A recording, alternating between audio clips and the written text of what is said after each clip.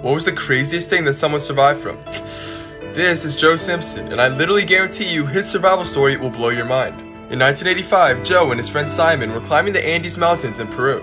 More specifically, Joe and Simon wanted to climb the Ciudad Grande, a dangerous 20,000-foot mountain peak with tons of snow and ice. Unfortunately, climbing the Ciudad Grande was considered impossible. In fact, no one had even attempted it before they did because it was literally considered a suicide mission. But they thought they would be the first ones to do it. The duo actually made it up the mountain fine, but it was on the way down that things just started going wrong. On their way down, Joe slipped on a patch of ice and broke his leg, making it nearly impossible for him to walk. So instead, the two decided to use a rope to lower each other down the face of the mountain. This idea worked well for a while, but soon something happened with the rope that left Joe dangling 150 feet above a dark crevice. The two were both badly frostbitten at the time, and Simon had no choice but to cut the rope, dropping his friend in order for him to survive.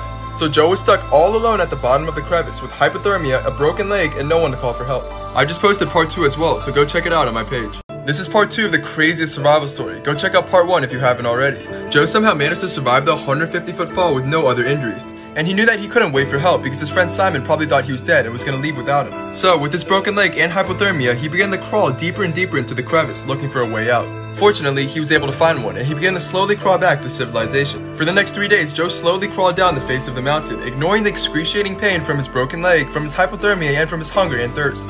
He had no food whatsoever, and he only could eat a little bit of snow to stay hydrated, but he still managed to crawl 3 straight days to get back to his camp. Incredibly, Joe managed to crawl a total of 5 miles with no food or water, a broken leg, and hypothermia. Both Joe and his friend Simon survived the journey, and today there's a book and a movie made on his amazing experience.